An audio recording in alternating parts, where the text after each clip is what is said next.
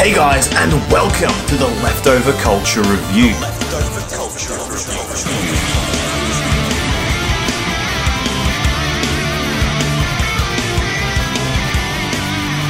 Today we are looking at something a little bit special. It's not just going to be a single game, it is a whole system. It's actually a computer system, the Power Mac G5. Now you might be wondering, how did I get such a cool computer into the games room? How did I afford something like this on my pocket money? And look, I had to tell my mum straight up, like after I reviewed the iMac G3 back here, I'm just like, Mum, look, this thing's still running OS 9 Classic. It's an old computer. Every time I even try and put an image into Pages, it crashes and it has a problem. It doesn't read half the file formats. Look, I need something good to do my PowerPoint presentations in. And Mum's like, yeah, okay, I agree. Schoolwork is really important. So I got a pocket money advance for a couple of months. She's just like, here's $100, go buy yourself a decent computer. And I'm like, yes, Mum, I will. And I found this on eBay, the Power Mac G5. This is the screen, obviously, but it also came with like mouse and keyboard, as well as the massive aluminium box that Apple decided to put their computer in. And this thing is freaking heavy, 25 kilograms. Like, Apple managed to pack a lot of computer into this machine, which it sucks carrying something like this home because Mum wasn't going to give me a lift, but it was totally worth it. It's got two gigahertz Power PC processors, 1.5 gigabytes of RAM, and 2 hard drives, you know, the slow type HDD discs installed in this bad boy right here. You might be wondering why would a retro gaming enthusiast want to have an Apple computer? Apple computers aren't necessarily known for their high stakes gameplay. And look, I covered it back when I reviewed the Apple iMac G3 back there, that I really like the Apple operating environment. I use it a lot in university, but it's also really easy and simple to use. It's easy to install games, it's easy to play games. Man, even the mouse only has one button.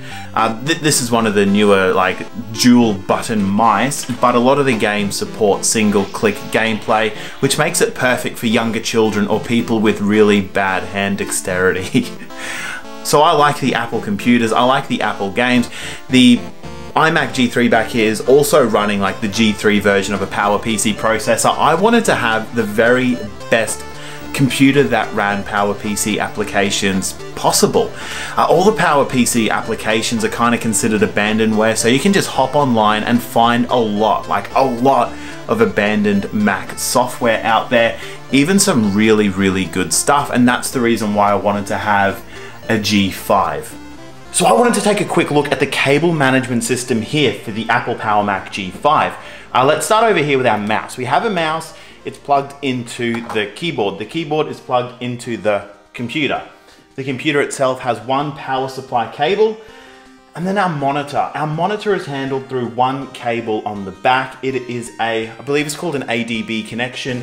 It powers the monitor, but it also sends the picture with it. What this means for me is that you can plug in other DVI cables to connect different monitors, but if you want to use this monitor, you need to make sure it's plugged into a computer which can support the power supply. There's no power input for this monitor here, but I thought it was kind of cool that you can actually turn the computer on and get everything booted from the monitor itself. The system itself doesn't actually have to be like on the desk or even within arm's reach. You can power it up, you can turn it off using the monitor. And for 80 bucks for the whole package, it is an incredible price, and there's still so much productivity software on this thing. Not just homework, guys. I'm talking about video editing software, video composition software, Photoshop's on here, After Effects is on here, Illustrator is on here, as well as a massive selection of really like old school, outdated like fonts and clip art and image libraries and assets that you can use that not many other designers will be looking at. I love the fact that all that is available for someone like me to use and play around in and use in my homework PowerPoint presentations. But when you were designing graphics, when you were doing video editing, when you were doing cool stuff on computers, it's like people use so many of the same assets, people use so many of the same like free stock image websites. Having a tool like this with all this like older stuff on it that not everyone has access to is kind of exciting. It's like a secret weapon, nearly. It's a really bad secret weapon. But again, for 80 bucks, and the fact that it can play all my favorite PowerPC applications makes it a real winner in my books. So let's cut to the chase. I didn't just buy a kick-butt computer like this to do productivity and boring PowerPoint presentations on. I really bought it because I enjoy playing video games as well. And even though Apple isn't known as a particularly good place to play your favorite computer games, I do really like the platform. It's really easy to install, it's really easy to get games running, and things work really, really well. A lot of the time with computer games, things will crash, things will break, I'm missing certain drivers, I'm missing the program files I need to get other things to run.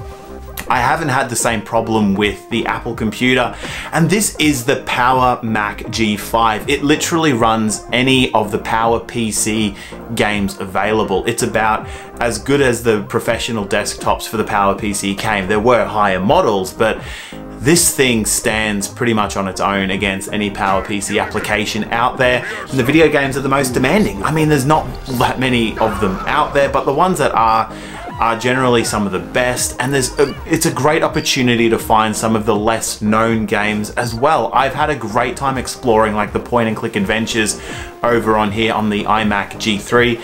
This thing will run all the iMac G3 games through the classic operating environment, as well as any of the newer games as well. So it's a fantastic way to explore what was available on those Apple computers back from 2005 backwards.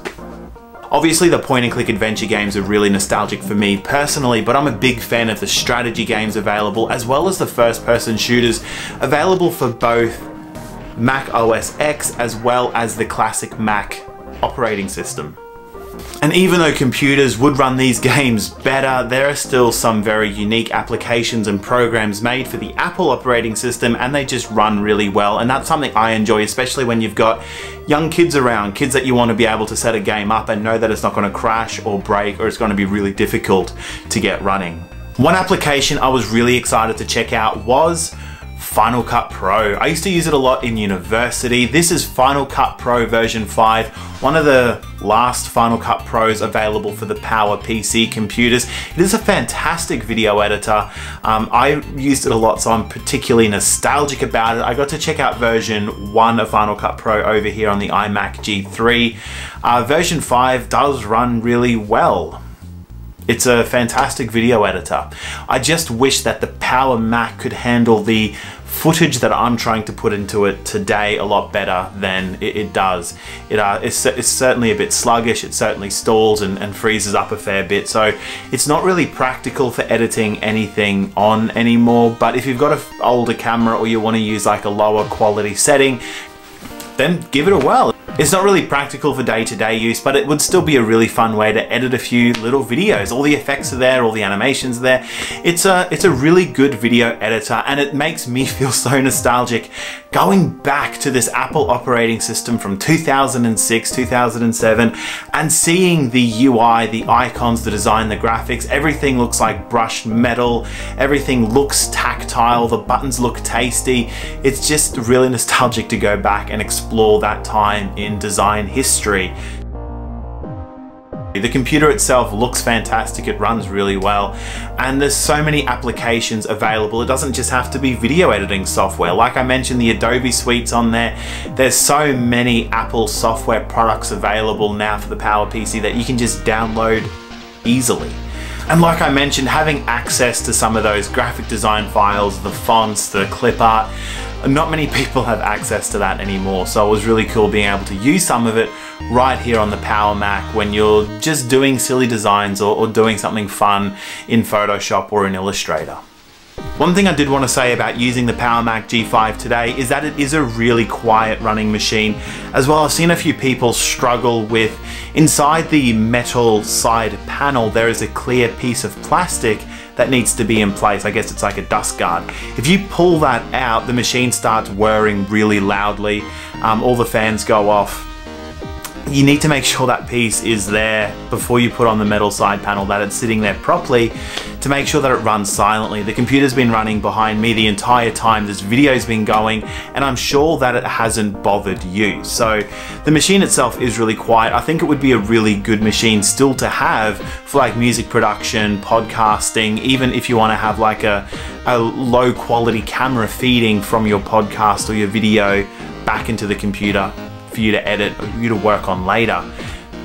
I still think there's some pretty interesting practical things you can do with the Power Mac G5. It doesn't have to be just PowerPoints and homework. Don't get me wrong, it's still a fantastic machine. There's a lot of software available out there online, but if you do want to upgrade, man, I wonder if I asked my mum for like a payment advance, like a pocket money advance for 10 years, I wonder if I could get like a new Mac Pro, because obviously I've just got the Power Mac. It cost me 80 bucks, but I don't want to upgrade to like an iMac Pro because that'd be just ridiculous. Like moving way too far forward, you know?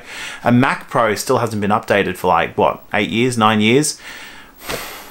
All right, let's check out Google. Let's do some Googling right now on the Power Mac G5 and see what Safari version 3 looks like.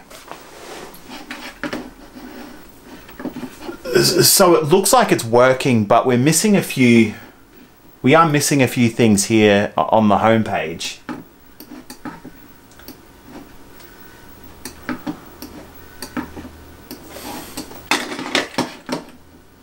So we'll head down to Mac at the bottom. And we can still grab the Mac Pro from the top here. Like obviously I don't want to pick up one of the new MacBook Pros or one of the iMac Pros. That's too recent, you know? Like I want to pick up a professional Mac desktop station that hasn't been updated in 8 or 9 years. That's more my style. Mac Pro. So the page is loading, which is good. 3,000 bucks doesn't sound, oh. You know, it's taken me to the American version.